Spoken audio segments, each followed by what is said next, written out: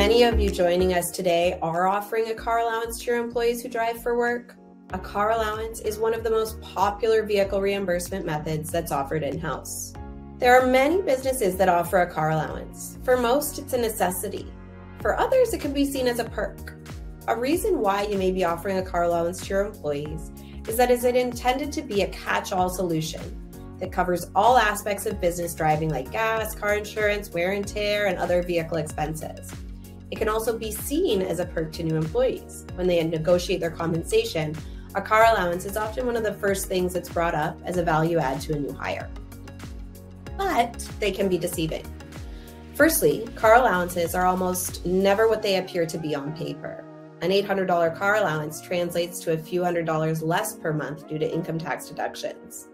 They inflate a salary and lead to unnecessary taxes deducted each month.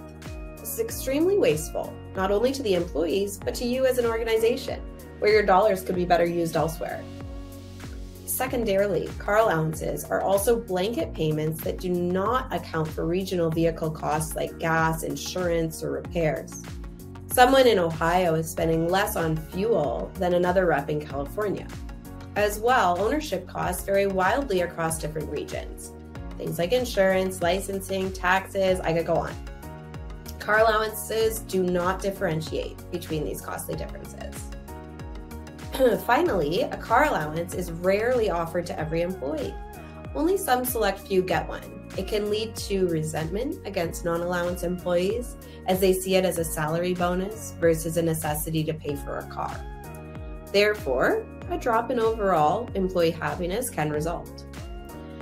All of these factors contribute to employee satisfaction and turnover and impact the success of your business.